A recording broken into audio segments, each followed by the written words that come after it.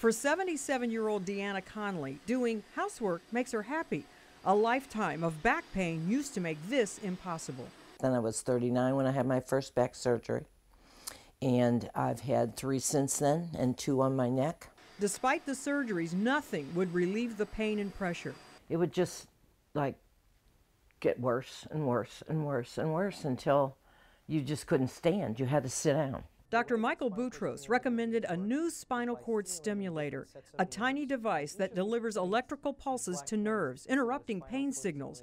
Doctors place the leads in the spine with a small needle. With an implant, we'll go ahead and anchor those leads in the area that we want them to be in, and then we'll make another small incision for a battery. Deanna charges the battery at home. You take this pad. By placing the charger pad against her back, the stimulator batteries refresh in about 30 minutes. A remote control allows her to adjust the stimulation if needed. I haven't used that walker since the day I got this. When you're in pain all the time, it's debilitating. And we have our mom back. It's amazing. I'm Marty Salt reporting.